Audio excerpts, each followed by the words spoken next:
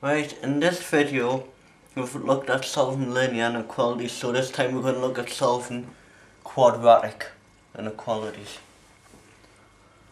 And I just want to quickly tell you about the method first of all, before we start. What we'll first do is we'll set it as an equation. So we'll just change the inequality sign to an equal sign and make it an equation, but we'll have to remember to make sure it's in this form, because you don't solve equations in any other form. That's the only form that the methods really work for. And then we can use one of the three methods we've learned. So we can factorise, we can complete the square, or we can use the quadratic formula. And then the last thing we do is, when we've done that, we sketch a graph, but we only put the roots on this time. We don't put the maximum or minimum point or the y-intercept or anything like that, because for this topic we don't need them. So,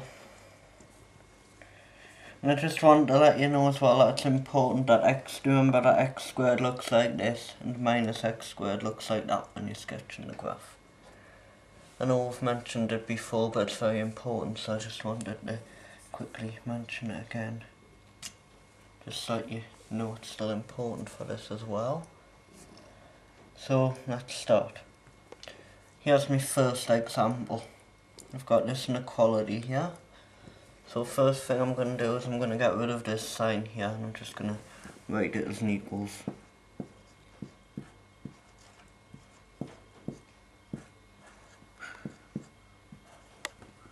Now that's not the same thing as that, but this is just the first step of the method. And then this one's going to factorise, so what I'm going to do is I'm just going to factorise this one. I'm going to get x plus 5, and then x minus 2. And then I'm going to get me two solutions, x equals minus 5, or x equals 2. And then we'll sketch a graph.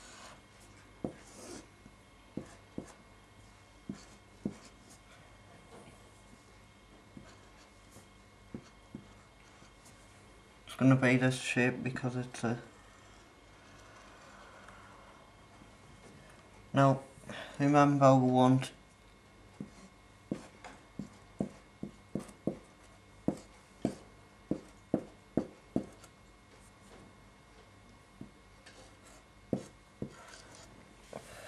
this greater than or equal to 0.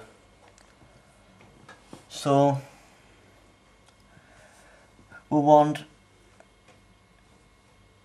either of these to be, or both of them at the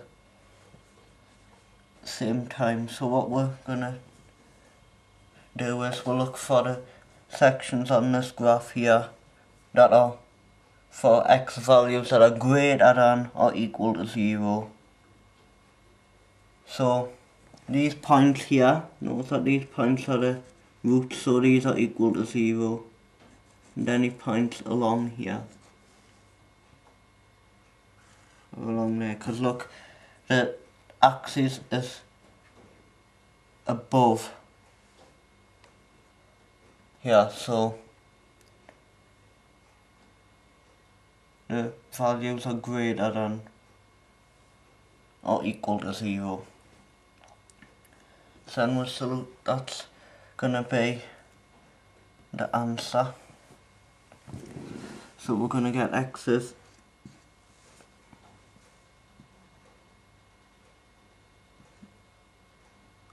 less than or equal to minus 5, or x is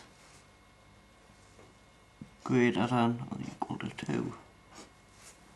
Those are going to be your solutions. As you can see, those x values make this greater than or equal to 0, this thing here. That's example 1.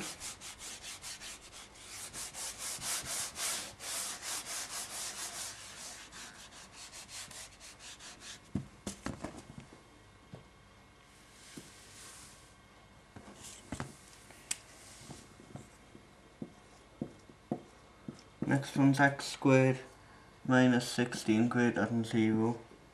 We know that factors into difference of two squares. Well, at least we should be able to do this quickly, but if you can't, it doesn't matter.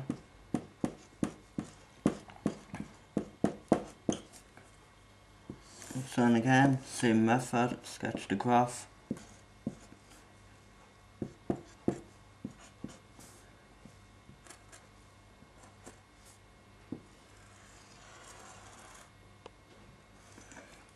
And want to be greater than, so it's going to be there and there.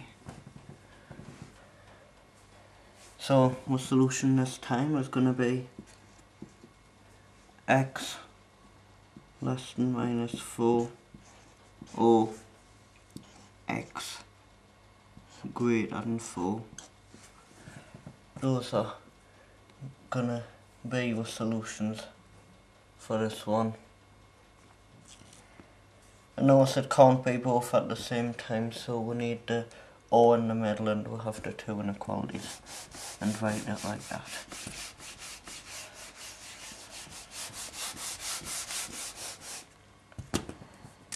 And this one isn't in the right form, so what we're going to do is we're going to move this over. It's going to become a minus.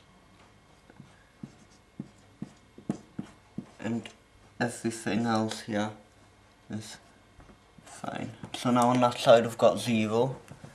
And next thing I'm going to do is I'm going to multiply everything by minus 1. So that we can get just an x squared, so we can get x squared minus 2x minus 3 is less than or equal to 0. And then let's see if this will factor. I think this one should actually factor.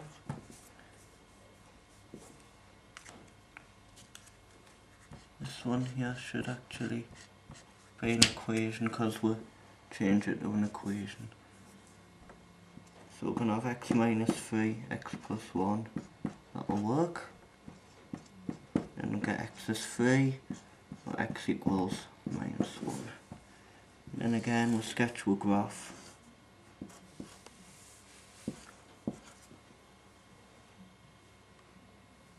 Which we might know what it's going to look like. It's going to have a 3 and a minus 1.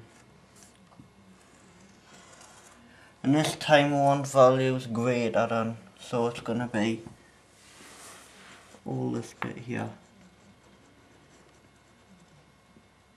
But from these points as well.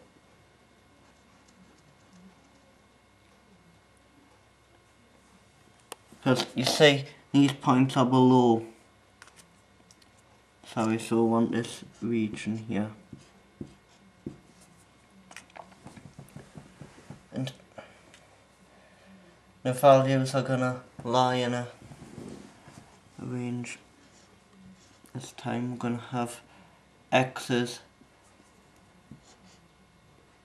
smaller than or equal to 3.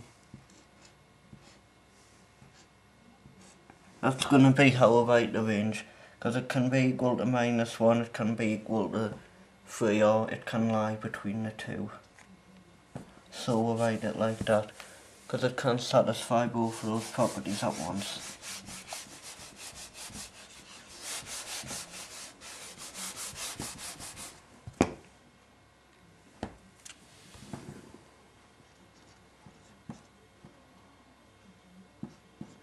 Right, notice we can move the 3 over so we'll get minus.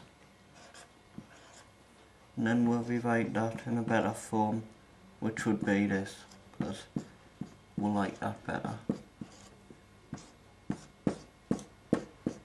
And then again, this one will factorise, and just made them all like that so that we could get through them a bit better. And we're going to get, let's see, we're going to get a plus here, and one a minus there, so that'll work. We're going to get two values here. We're going to get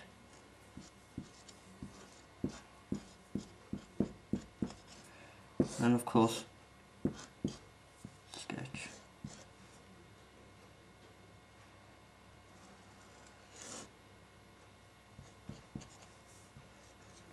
And it lies in this range here.